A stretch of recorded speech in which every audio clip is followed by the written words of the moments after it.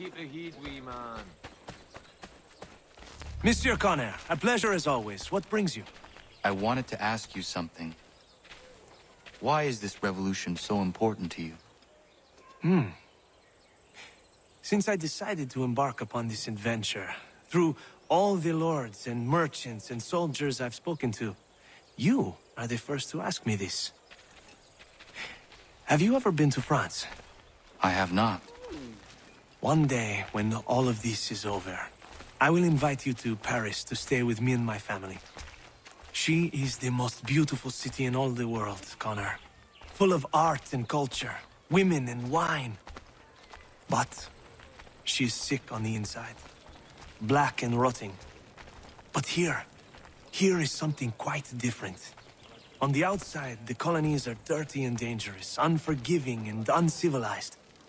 But on the inside, they glow. And that is why I am here. To learn.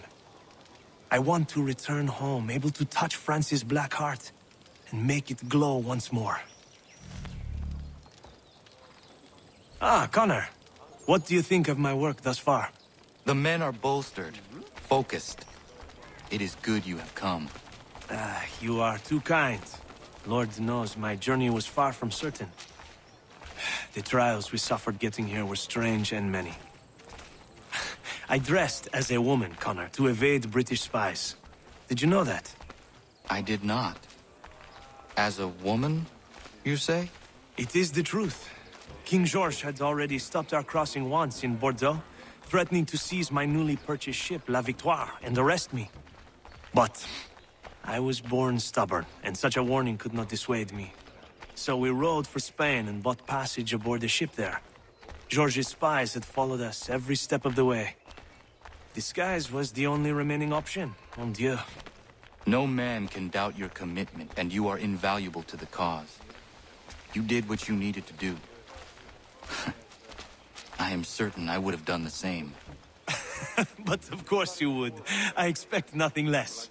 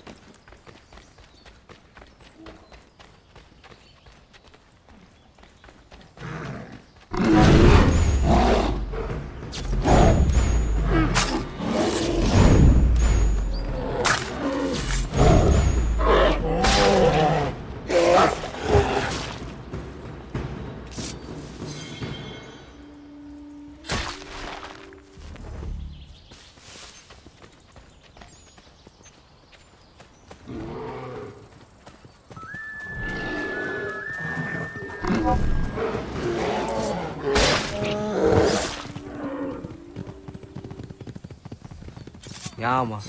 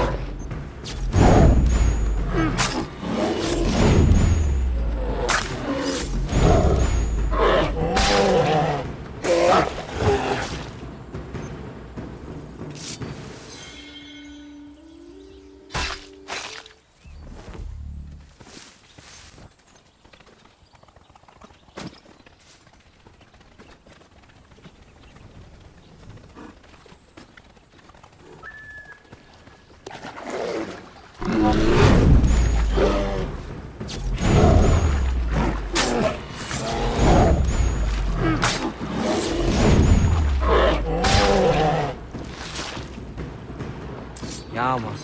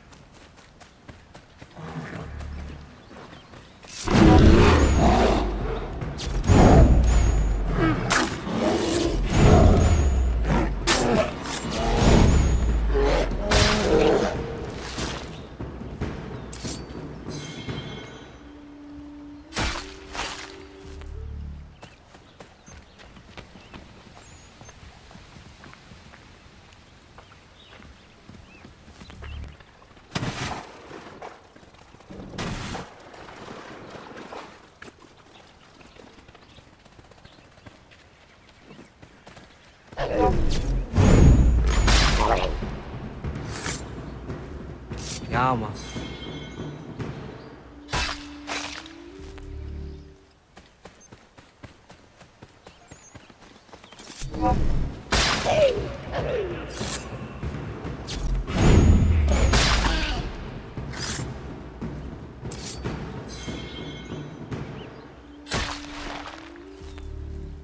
Ja, Mann.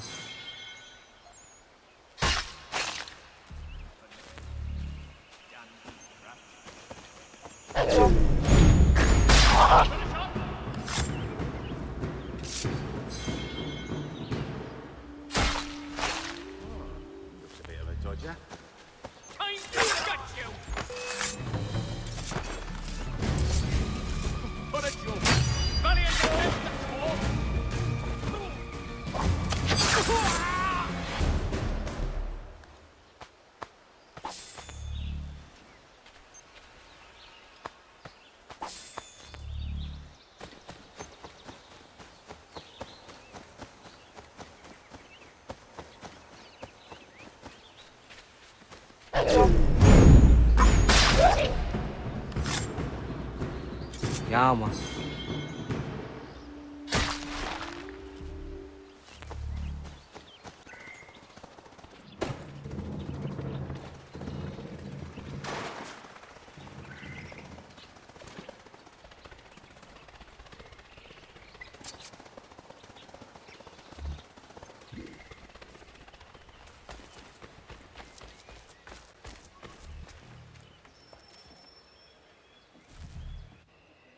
We should be sharing what we know with Lee, not Washington. You seem to think I favor him, but my enemy is a notion, not a nation. It is wrong to compel obedience, whether to the British Crown or the Templar Cross. And I hope in time the Loyalists will see this too, for they are also victims. You oppose tyranny, injustice. These are just symptoms. Their true cause is human weakness. Why do you think I keep on trying to show you the error of your way? You have said much, yes, but you have shown me nothing. Then we'll have to remedy that, then, won't we? Sir. Hello, Connor. What brings you here? The British have recalled their men in Philadelphia. They march for New York. Very well. I'll move our forces to Monmouth. If we can rout them, we'll have finally turned the tide. And what's this? Private Oh, correspondence! of course it is. Would you like to know what it says, Connor? It seems your good friend here has just ordered an attack on your village. Although attack might be putting it mildly. Well, tell him, Commander. We've been receiving reports of Allied natives working with the British. I've asked my men to put a stop to it. By burning their villages and salting the land, by calling for their extermination, according to this letter. Not the first time, either. Tell them what you did 14 years ago. That was another time. The 7 Years' War. And so now you see what happens to this great man when under duress. He makes excuses, displaces blame, does a great many things, in fact, except take responsibility! Enough! Who did what and why must wait. My people come first. Then let's be off. No. You and I are finished. Son. Do you think me so soft that by calling me son, I might change my mind? How long did you sit on this information, or am I to believe you discovered it now? My mother's blood may stain another's hands, but Charles Lee is no less a monster, and all he does by your command.